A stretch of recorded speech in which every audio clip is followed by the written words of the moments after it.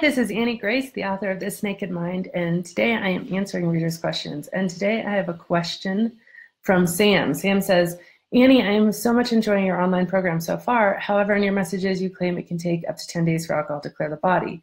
I've heard that the liver metabolizes 1 ounce of alcohol per hour.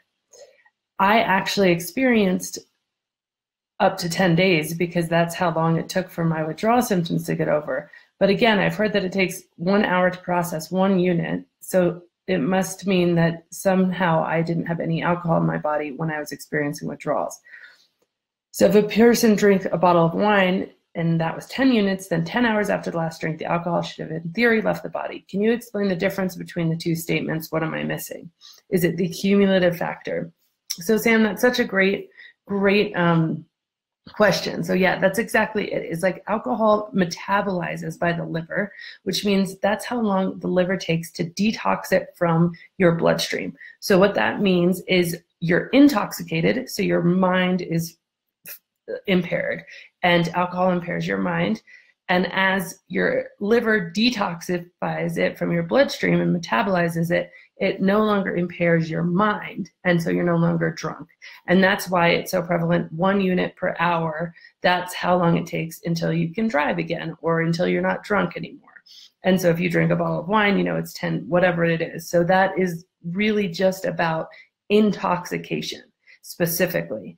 Now, if we're talking about alcohol leaving your system, it takes much longer than that, sometimes up to 72 hours. And then it can stay in things like, you know, different hair tests or urine tests for even longer than that. So how long alcohol can be traced in your system is quite a long time.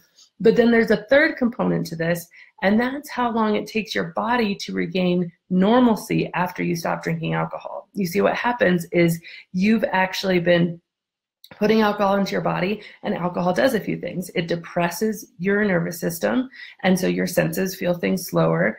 It in turn increases things like adrenaline and cortisol in your body. But if we just take the depressing of the nervous system, for example, you continue to drink, alcohol does this, you drink every day, alcohol continues to do this, your body has actually decided that this is what tolerance is your body says, okay, I need to accommodate for the fact that you're always drinking alcohol. I need to adjust my normal levels of certain chemicals and hormones in the body in order to accommodate for the fact that there's this constant influx of alcohol into the body. So what happens is you add alcohol into the body here, your body slowly starts to accommodate, and this is tolerance, and then this goes up and up and up, right? So you become more and more tolerant, you drink more alcohol, your body accommodates, you drink more alcohol, your body accommodates. If you just take alcohol away, guess what? You are still producing all of these counter chemicals to alcohol, the adrenaline, the cortisol, stuff like this. So you're going to have withdrawal symptoms until your body says, okay, is this for real? Are we really not ingesting alcohol anymore?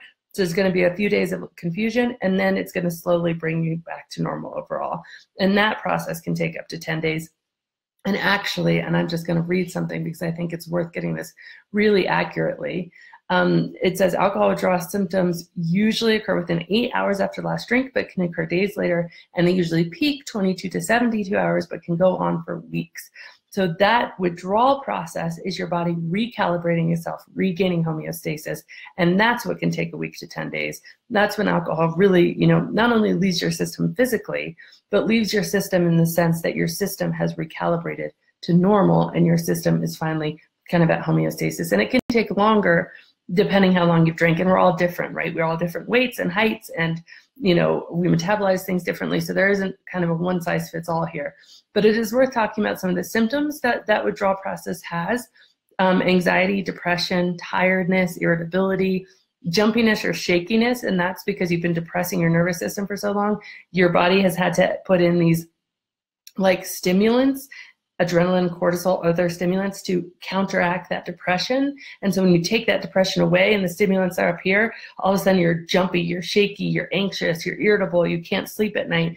That's because these stimulants are still going as if you're drinking this much and there's no alcohol. And so your body just takes some time to readjust to that. So that is such a good question. And it's such a good kind of delineation. So the body metabolizing it so that you're no longer drunk or intoxicated versus the body regaining homeostasis and actually purging itself to where it was before you were drinking at all. So thank you so much, Sam. Wonderful question, and have a great day.